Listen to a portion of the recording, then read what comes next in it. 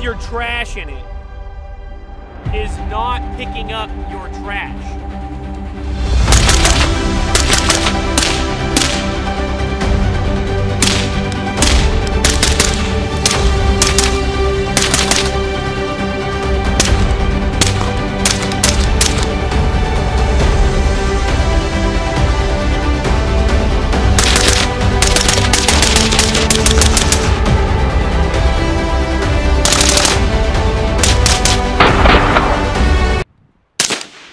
Got him.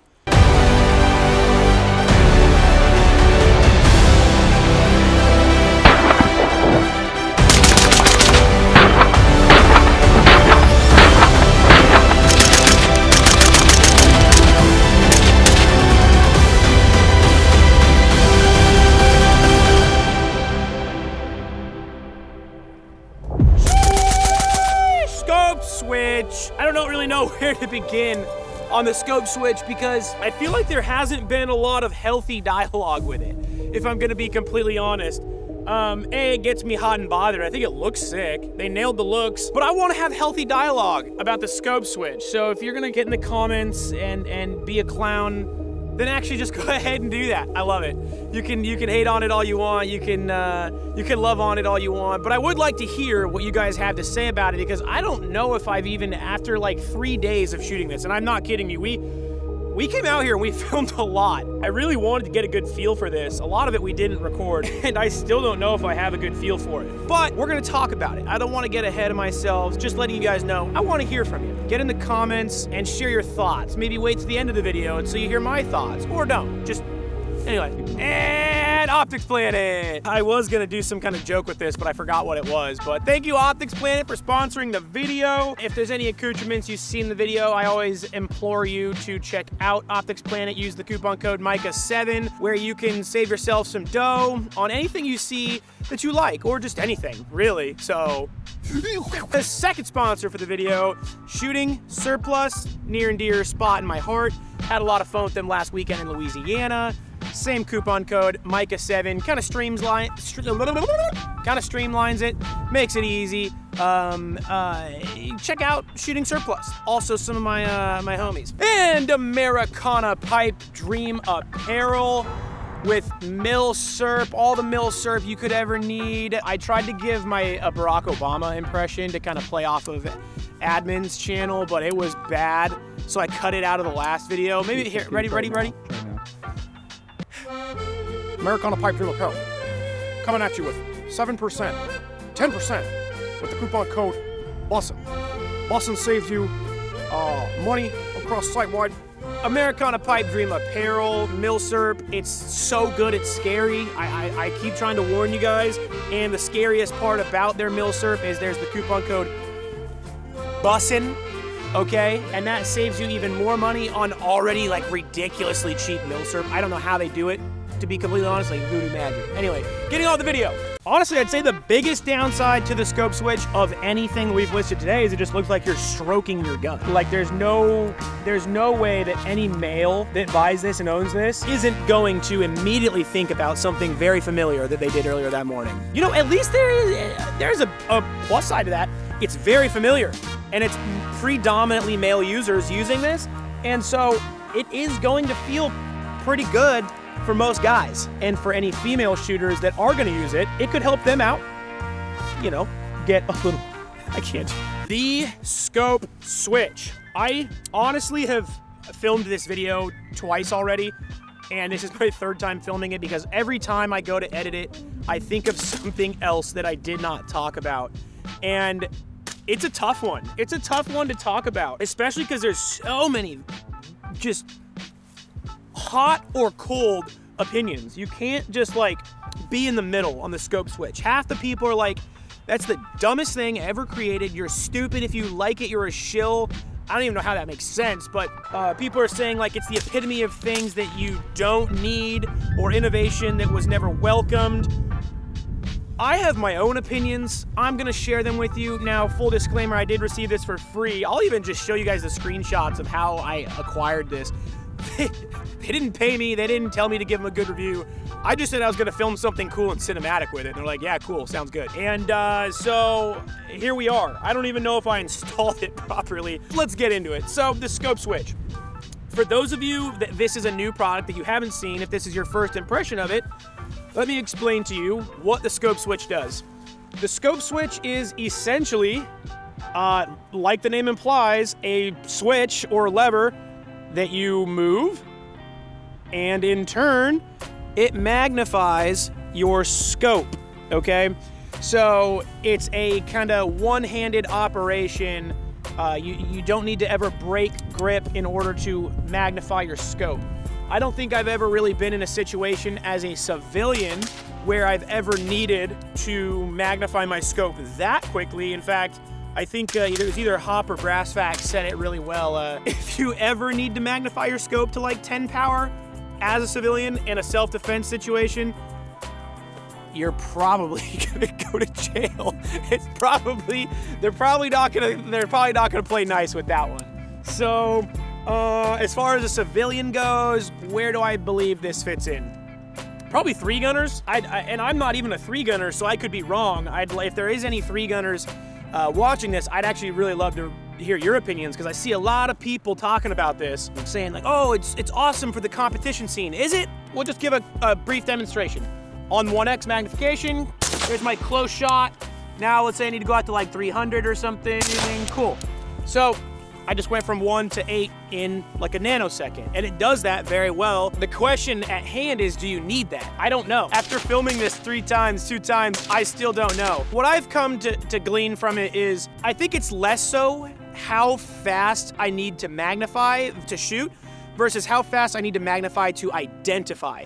I think this is a more of a law enforcement, as I see it, kind of tool. As Ellie, if you have like a patrol rifle, and I could be wrong, I am just a mere shooter cameraman who knows nothing. So take everything you're seeing with a grain of salt. But here's my opinion. If you're a law enforcement officer and you have a patrol rifle that sits nice and pretty in your car and there's no rocks, no dust, none of that, I don't think, you know, having this would be a bad idea. There's some goofy kid, you know, with his cell phone standing at the police officer, maybe like crouched behind a car. You know, he's trying to film all the police action, and it's just a black cell phone. Man, if a cop, it'd be awesome if he could get a quick identification. You know, is it a terrorist, or is it just a kid that wants to go viral on Twitter or X now? That's nice, because I can simply, whoop, cool. It's just a wacky teenager. I remember growing up, my mom would always be like, you're not allowed to play airsoft because the cops are gonna think it's a real gun and they're gonna shoot you. I mean, this wouldn't have fixed that scenario. It still looks like a real gun and they'd still shoot me. So I do think there are some downsides and some positives to the ScopeSwitch. We will start with my biggest downside, and that was assembly. I am no gunsmith, and I particularly hated putting this together. I did. I thoroughly disliked it. In fact, I wasn't even the one who put it together.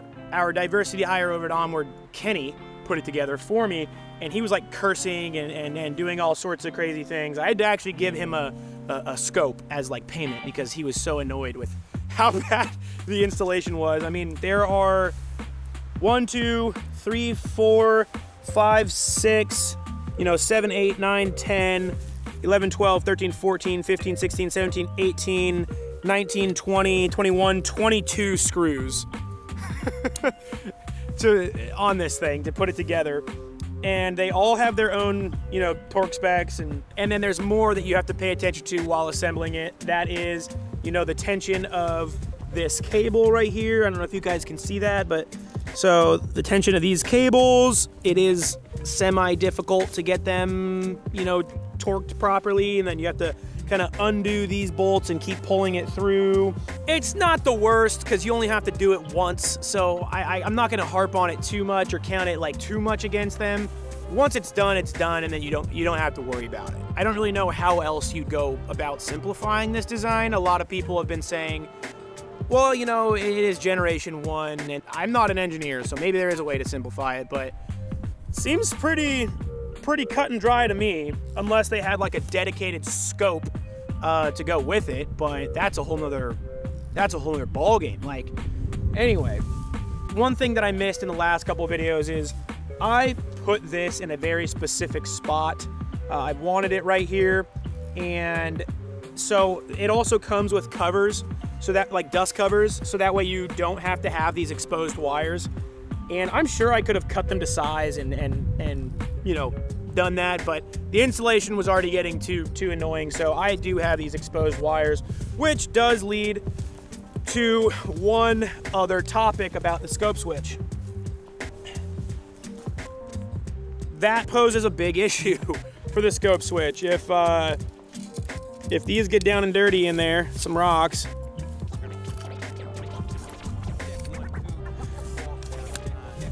then you don't have a ScopeSwitch. Now, luckily, I mean, it's not like crazy to clear all that out. Now I have a ScopeSwitch again, but there is multiple entrance points for mine. You know, for me specifically, I have rocks that get down in there. I have rocks that can get in here. It's gonna take some pretty serious chunks of rocks to get this thing to shut down. I don't think just your standard dirt will shut it down. I'm sure the pulleys will do a decent enough job. There's enough slack to where it should stay functional, I think. Like I said, law enforcement, 3-gunners, civilians. Now, I'm not gonna say as a civilian, you can't own this. A lot of people are saying if you own this as a civilian, it's just dumb. I'm not here to tell you how to spend your money like everyone else, okay? If you want this, you can also just buy it. If you just want to have fun with it, you can just buy it because you are your own person. You can go to the range and enjoy the range however you want. Now, however, that fun is going to cost you like $700. These are not cheap. I think it's like $625, $7. I'll put the correct price. And if that justifies a sick range time for you, a sick look, a rifle that you're going for, something you want, a novelty, then get it. I mean, no one's stopping you. I seriously can't fathom why everyone is like being so hot or cold on this product. The guys behind Antimatter Industries are also the people who made the Flux Raider snake staff systems, and I love the Flux Raider, another really innovative product. Probably the first pistol chassis worth a shoot, worth a crud, if we're speaking in Mormon terms. Let that soak in. Stupid. Okay, don't do what I did if you do buy a ScopeSwitch. My wedding ring is getting torn up. So this is probably one of my favorite rifle setups that I currently have. It's the Ripcord, LDR 15 on a 16-inch rifle, and it has grip tape. When you are using the Gok 4000 or the Happy Ending switch or whatever, Stroke Your Rifle 5000, you can see my hands. It is getting torn up. It's not a problem with antimatter, it's a problem with me putting this on this particular rifle. I knew what I was getting into when I installed it, but it's already here, the rifle's sick. It's actually become one of my favorite rifles, and I'm just dealing with it, man. It lets you know that it's moving, that's for sure, and it exfoliates. So that's nice. For any of you guys wondering what scope I have on here, this is the Primary Arms PLX Compact, the 1:8, probably one of my favorite LPVOs, 30mm tube, super compact, super lightweight, ultra wide field of view, and I feel like it integrates with the ScopeSwitch better than most scopes. It's a nice, really smooth operation. I feel like some scopes have a very heavy throw on adjusting the magnification, and like the Voodoo, for example, the old Voodoos used to be really stiff. And this one feels really nice. So I admire innovation. I admire when companies do try something new. So I'm very glad that this did come out. I do enjoy it. For someone like myself, I do have quite a bit of rifles that I can toy with or bring to the range. And so this is just kind of another tool in the arsenal. I'm glad that I have it. I'll just say that. I don't need it, but I am glad that I have it. I think that it's a lot of fun, and I don't fit into the use case where it's a necessary item for me, but that's okay. Because if we're only gonna talk about needs versus wants, then food, water, and shelter. Why are you buying anything else? Yeah, the need argument is always a weird one for the gun guys. A lot of gun guys will be like, you don't need that on your gun, but then they'll also argue you need a gun, and then counter argue when people say, why do you need a gun? It's just this big ol' like, view of arguing, and it's also tiresome. It's definitely a complex product and a complex price. So that is the ScopeSwitch. Let me know what you guys think. Like I said, I really want to hear from you. If you have something productive to say, please say it. If you have something unproductive to say, please say it. Guys, I have a link tree down below. It actually does kick back some affiliate links to the channel. If you want to support the channel, go ahead and click those links and do your shopping. It's one of those things where if you click the link and buy something within 30 days, you know, I get a very tiny percentage, but it adds up, you know, it keeps the channel running. Ammo's expensive and all that kind of stuff. So I humbly ask that you check the link tree out. And I'm thinking about starting a Patreon and maybe doing like additional content. I don't know. Let me know what you guys think in the comments. I love you.